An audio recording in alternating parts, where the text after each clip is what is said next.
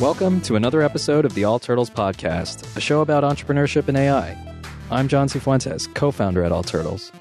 Today is the first half of a two-part episode. Phil Libin and I conduct the first half of an interview with Jason Calacanis.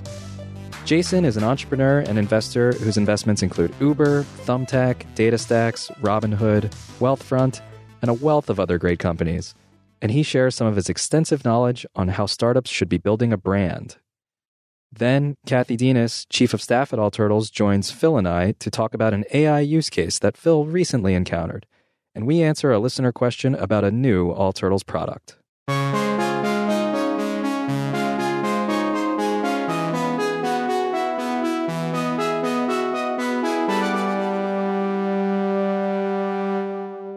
So we're in Donatello. We're in the studio today with Jason Calacanis. And Jason... What? Entrepreneur, a significant angel investor, kind of one of the best known, probably the best known. Early investor in Uber, Thumbtack, DataStax, Robinhood, kind of a number of really significant companies. Author of a great book, Angel, Timeless Advice. And what I really appreciate is an early advocate for unedited content on the internet. For sure. So thank you for driving that forward. Yeah. Thanks for joining us. Nice to see you, Jason. Nice to see you, sir. It's good to be here. Thanks for hosting.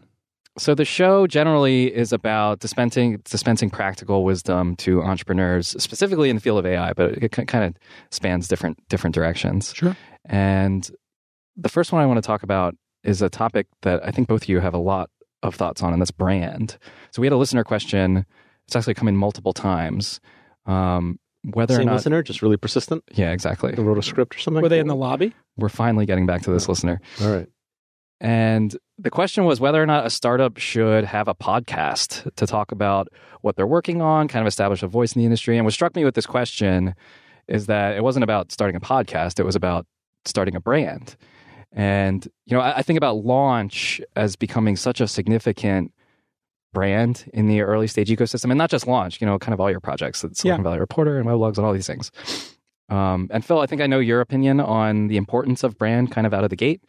And maybe you guys could kind of just wrap on this topic. But so why is brand so important from the very start of things? Well, I mean, if you think about what a company is, it's typically a group of people who are trying to build a product or a service that they want or they think the world wants. Sounds rational. And consumers really care about the intentionality of products. They care about who made them.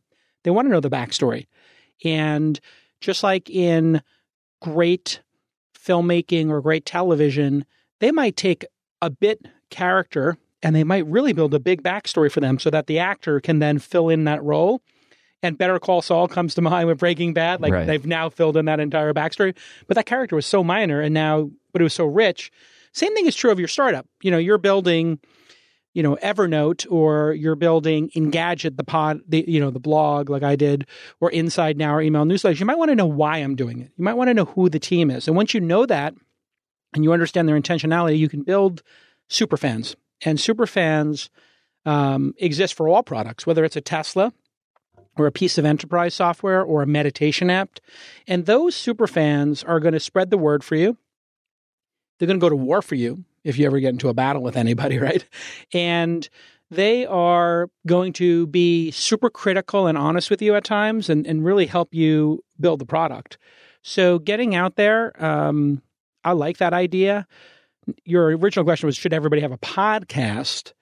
Podcasting is a specific type of media. It takes a certain type of person to do it consistently over time, but they are very powerful because you're in somebody's ears, like we are right now, to you, the listener. Yes, you, the person who we're in your ears. Get your You got two of them. To Jim. Both exactly. of them. Both of you. Them, yeah. But the people who, when you are in somebody's ears for an hour, it's super powerful. People meet me, I was in Qatar. Somebody just walked by me on the street. I was like, "This Week in Startups." It's like, great.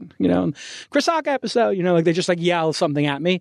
And it creates something I call asymmetrical intimacy, which is a fancy way of saying celebrity. People walk up to me. They know me. They know how I think. They know the name of our dogs. They know my daughter. They know I have twins. They know where I live. They know my car. They just know that I like the Knicks. And they're going to start on third base with me in terms of talking. And so people don't realize this, but we've done 850, 900 episodes of This Week in Startups. It does over $1 million. There's 6 people who work on it. Wow. It's 100 episodes a year, sold out for 2 or 3 months in advance. Now, this is in year 9 or 10 of the podcast. But what they don't realize is 9 out of 10 of my investments are either on the podcast or came from somebody who listened to the podcast. So I get people to take me on as an angel investor, allow me to invest in their companies, and then I promote them on the other side. So it's this wonderful, conflicted, awesome device for me. Yeah, I was on This Week in Startups pretty early in the Evernote days. You were one of the first people to have me on, and it was like, I think at that point, it was by far the biggest like exposure that we'd had. I had people talking about it, coming up to me at random places for a couple of years. It's kind of surprisingly powerful. Yeah, it's surprising to you, but not to me, because I'll tell you what happens. Phil Libin, 10 years ago, nobody knew what a Phil Libin was. They don't know what Evernote is. Then as they find out about it, they search on Google, or they're doing some research on your company. They find out who the CEO is, and there's one piece of video content, or there's 5 interviews, and one's in video, and one's on YouTube, and we super distribute it. And how often do you get to spend an hour or 2 hours with somebody? So nobody really knew who Chris Sacca was. He was this like weird guy in Silicon Valley who was doing stuff. With the shirt. Yeah, the shirt. It's kind of annoying sometimes. No one really knows who Chris Sacca is. They still don't. Yeah. But, he was just kind of enigma. And then he spent 3 hours on the podcast doing this like 2-part with us. And to this day, it still gets thousands of views per month. And the goodwill that we're able to generate, helping Evernote get, the first 1,000 out of the first 25,000 subscribers or something. Or with Uber, when Travis was on, he got 3 city managers who listened to the podcast and then said, I'm in Chicago. I want to run Chicago. I want to run LA. I want to run New York. So Josh in New York and the LA guy and the Chicago city leads, they all just listened to the podcast and like, oh, that company's really cool. And then they started emailing Travis at Uber. Obviously, the CEO has the first name at company name. So it's really good for goodwill, too, I find. It also makes me smarter. We were early in Evernote days too. We were on Leo Laporte's, I think it was probably in This Week in Tech. Mm-hmm. And at one point I did the analytics on it, and like Leo Laporte was responsible for bringing in something like 6% of all of our users in the first like year. It was just like some crazy stat like that. It was just like an actual measurable amount that came from like one thing. Which doves back into that authenticity. Podcasts cannot exist in an inauthentic fashion. Yeah. I mean, that's like crazy Z morning radio, like, everybody, it's a Z morning zoo, you're calling, like that kind of stuff. Like, so how do you do that 100 times a year? It's super easy for me. I'm an extremely high extroverted person, ENTJ type, Myers-Briggs. And so after a conversation, I leave the conversation with more energy, more ideas, and more enthused to take on the world. The exact opposite of me. Right. You'll get out of this and you'll be like, oh God, Jake Al is just so exhausting. I need to go have an hour alone to recoup. But then when you're recouping, that's the power of those introverts. It's like they're recouping and they're like plotting and they come up with ideas. Designing the world. Exactly. But for me as an extrovert, I would be doing that at lunch anyway. So what I tell people is like, I'm recording 2 of my lunches a week and getting paid, $10,000 to do so. And 250,000 people who watch every episode now get to experience it. And then they get to experience it for the next 10 years. So it's just a wonderful way for people to learn too. I just answered a question on Reddit's entrepreneurial forum, and somebody was complaining. It was like the top post of the day. And he's like, the hardest thing about being a founder is dealing with all this free advice everywhere. And I wrote, yeah, that's not the hardest thing. I was like, that's not the hardest thing. 25 years ago, there was no information on the internet on how to negotiate a convertible note, what a convertible note was, what a term sheet was, that didn't exist on the internet. And if you asked another founder, can I see a term sheet? They'd be like, I'm not supposed to show you. Now there's like 100 videos. Here's how to negotiate with Sequoia over your term sheet. Here's how YC does their term sheet. YC is like, here's our term sheet on our website. It's completely unpacked for people on a global basis how to make startups. So does that raise the bar? It does 2 things. 1, more people try. And 2, more people get further. However, cynical people will look at it and say, oh my God, there's so much noise. There's too many startups. There's too many startups. I look at it and go like, well, if you think of like half of these as projects, like take the word startup and company out of them, just a project, who cares? Like people are cutting their teeth, in school or high school, making a project that could become a business. And so I'm all for it. But there's a lot of like VCs, now that I'm on the other side of the table and invest, like VCs are so obnoxious. They're like, oh my God, you emailed me about your startup. It's like, that's the job? Like, it's literally the job.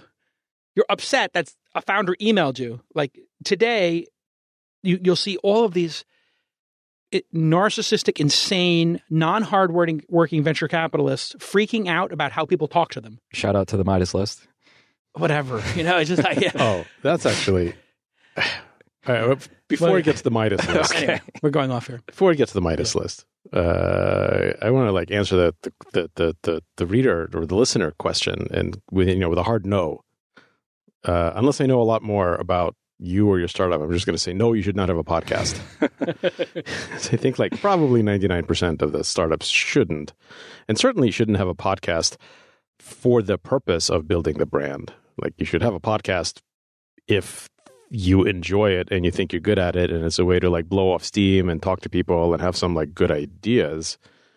But most people aren't going to be good at it, and the world doesn't need another podcast. Right, hobbies are great, but yeah. If you love doing it, and you have a specific purpose for doing it, one of them could be recruiting people. Yeah, another one could be interviewing the guests. So like some people are doing it as a front to meet important, powerful people. By the way, that's how I started. I was like, I like doing this. I like interviewing people. Let me see what happens, right? But it can be a huge distraction. I mean, if you're one of the most important things for founders to do is to say no and to understand what's important. Yeah. Like make a product that somebody loves and can't shut up about. And founders, the amount of distraction they will put in front of themselves before achieving that. Yeah. Simple, basic, there is somebody who loves this product that I made. Well before there's a lot of people. Well before you think about scale. Well before you think about how big can you get. It's like, how good can you get? Can you weave yourself into the fabric of someone's life? Can you blow their mind like multiple times a week or a day? Even if it's a small number of people. And then you can grow from there. Yeah, I mean, in the podcast, when we started, we were getting like a couple of hundred people downloading. We're like, this is crazy. Like, this episode has 1,000 downloads. There's 1,000 people in the world who listen to this. We were like, our minds were blown. It's like more people than I'll ever meet in my whole life. Well, yeah, we were looking at it like, how many lunches could we have, or how many, meetups could we have? Because at the time we were doing meetups of 20 people, 30 people. Sure. That's kind of how the industry networked. Yeah. And it was like, wow, this is like 30 person net, at once in our conference room. It's like super powerful for us. And then people started listening to it from around the world, which became like super mind blowing. But yeah, it's super important for founders to stay focused. That's the number one killer of startups, is just founders not being focused. And that's what I'm dealing with. That's number one killer of startups. But founders giving up would be number one. Yeah, running out of money, having dumb ideas, poor execution, right? Unpack that. Bad advice. Yeah, focus is a little bit overrated. Focus is kind of a hindsight thing. In hindsight, you have the just right amount of focus, right? If you like do one thing and it doesn't go well, then you're like, you were thinking too narrowly. If you do a lot of things and it doesn't go well, he's like, you weren't focused. Like good focus is something that you can have in hindsight. It's pretty rare to have it looking forward. I'll have people though who have 5 app ideas and pursue 5 at once. Yeah. And they've never made one. So, it's like, it would be one thing for Elon to run Tesla and SpaceX, or Jack to do Square and Twitter. But man, if you're a first-time founder and you're trying to do 3 things, and your nonprofit organization and your podcast company and your, it's like, well, that's true. That's the sort of distraction I'm talking about. One good idea plus one good idea usually equals 0 good ideas. One good idea plus another good idea. So yeah, that's probably right.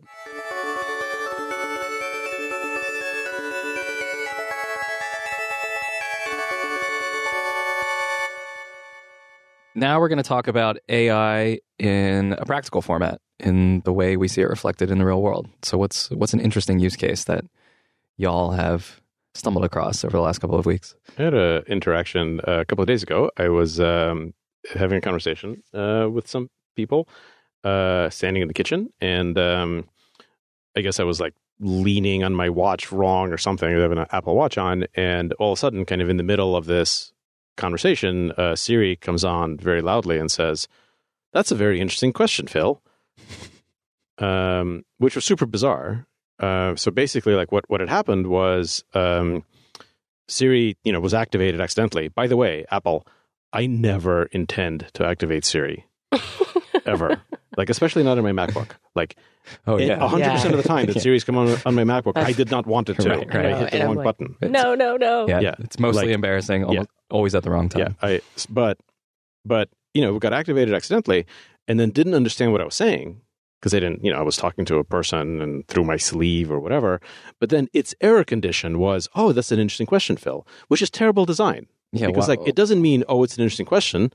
It means I didn't understand. Right. But but the designers are trying to make it seem more human or conversational. This exactly violates the AI design principles that we've been talking about here, where like it just seems stupider because it says it's an interesting question. It's like patronizing. Like, no, it wasn't an interesting question. Right. Watch. Yeah.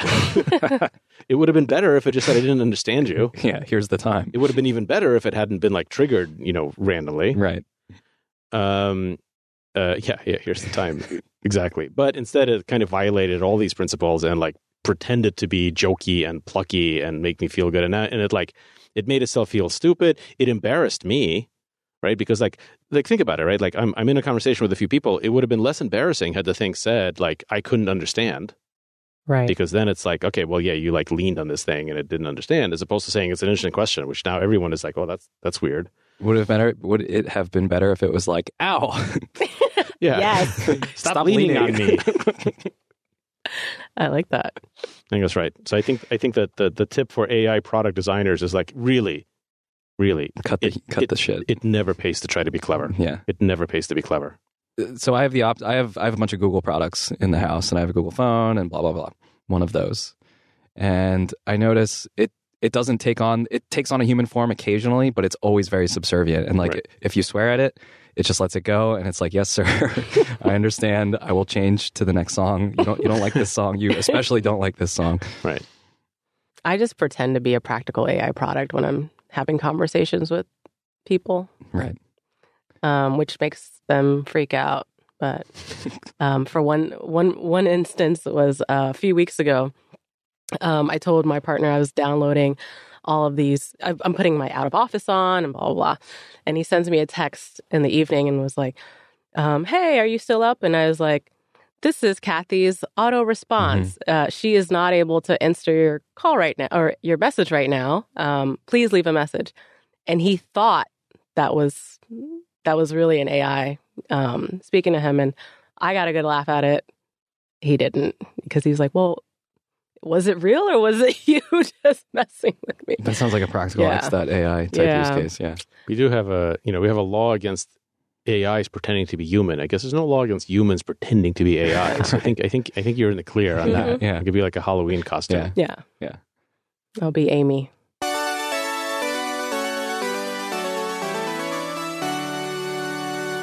So we're going to take another listener question, and this one comes in on the Facebook page, actually. So our question today is asking about Sift, a new All Turtles product that is sort of an experiment in news therapy. So Sift is an app that presents readers with a fact-checked, very thorough breakdown of important issues. And the first sort of channel is on immigration policy in the U.S. And it allows people to stay informed without drowning in the anxiety-inducing paid news headlines in typical U.S. media. And there's no Trump. What's that? There's no Trump on Sift. There's nary a mention of Trump in Sift? None. That's probably an intentional choice. But so in regards to Sift, Vicky from Facebook, she asks, does Sift remove biased statements and opinions and just report the facts? It's a good question. Yeah, I mean, it doesn't really do either of those things. So Sift is an experiment, and the problem that we're experimenting with, the problem that we're trying to solve is a lot of people are just really freaked out by the news. They're just like, they're anxious, they're exhausted. This is just very common. There's been all sorts of studies on this.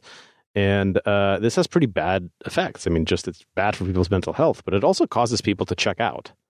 In fact, a lot of times you hear recommendations about how like the way to deal with this is to like turn off, like shut down. I have lots of friends who just pretty much don't. They try very much not to like read the news, and we think that's maybe okay for some people, but like I find that more stressful. Like I want to know what's going on. I want to stay engaged. I don't think apathy gets anything done. Yeah, and definitely probably not a good long-term answer for society.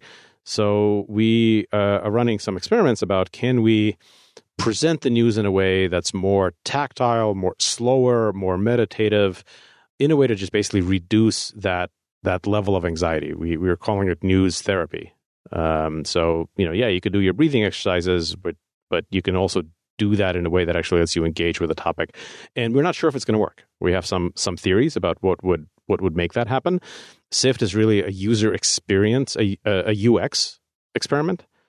In this world of AI and partisanship and, targeted ads that we're living in, like what could an experience be that would make you feel more human and more dignified? And so we're trying that. It's not really reporting. You can learn a lot from it, but it's not meant for that. And it definitely isn't trying to, remove bias or anything. It's written by a team of human reporters and editors, and there's some AI that's helping us do research and find it, but it's meant to be this, curated therapeutic experience. We're gonna keep running this test for a few weeks, and then we're gonna see kind of how it goes. So if you want to participate, just go and download SIFT News Therapy from the iOS App Store. It's only available for Apple for iPhone right now, and go through it and then just answer the survey before and after, because that's really what we're after.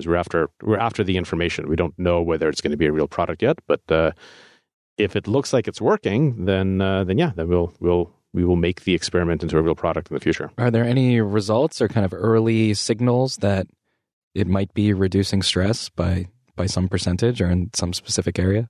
There are results, but since the test is still ongoing, I think it'd be bad scientific form for me to kind of tip what those are. So yeah, so we've set a predefined period of time for how long we're going to run the tests, and like let's just do that. So yeah, so people by all means go and check it out. Tell us what you think, and then we'll talk about it in the podcast. We'll talk about the results. If the results are bad and we decide not to do it, we'll talk about that as well, just because we've kind of done this as a public experiment. And if the results are good, we'll talk about that and make it into a real product. In fact, there's a lot of interesting sort of experimental work gone into SIFT that I think would be fun to share with the audience on how we came up with it and how we executed it. Yeah. Okay, cool. Great question. If you have any other questions, please email us at hello@all-turtles.com, or you can always tweet us. The hashtag is #AskAT. Ask us a question. Yeah. Do. This podcast is a production of the All Turtles Worldwide Media Empire. We recorded this episode in the amazing Donatello Studios in San Francisco, California. Thanks to Jason for joining us this episode.